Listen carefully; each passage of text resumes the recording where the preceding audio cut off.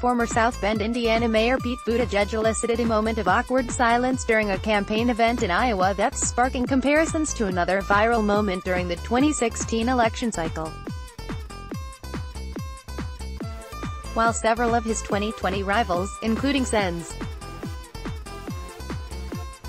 Bernie Sanders from Vermont, Elizabeth Warren of Massachusetts and Amy Klobuchar of Minnesota, are stuck in Washington, D.C., serving as jurors in the Senate impeachment trial of President Trump, Buttigieg was seizing the opportunity to get face-to-face time with Iowa voters.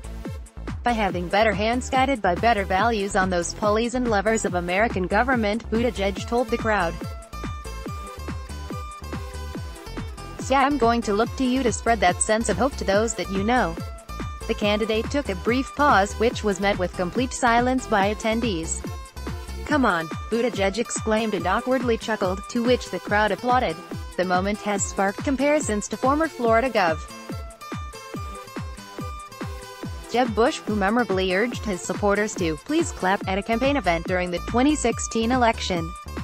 "I really hope we get a please clap moment every 4 years. Just beautiful," Washington Examiner writer Siraj Hashmi tweeted on Tuesday. "Wow, Hollywood is so out of new ideas they even rebooted Please Clap," screenwriter Eric Haywood quipped. Klobuchar had a please clap moment last year when she had boasted that in each of her elections, she won every congressional district in her state, including that of former Rep. Michelle Bachmann, a Republican. After the audience didn't react to her victories, Klobuchar gave them permission to be excited. "It's when you guys are supposed to cheer, okay?" Klobuchar grinned, which prompted applause and some laughter.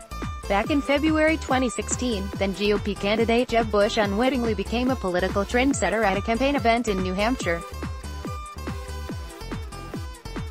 "I think the next president needs to be a lot quieter but send a signal that we're prepared to act in the national security interest of this country, to get back into the business of a more peaceful world," Bush passionately said, subtly swiping at then Republican frontrunner Donald Trump.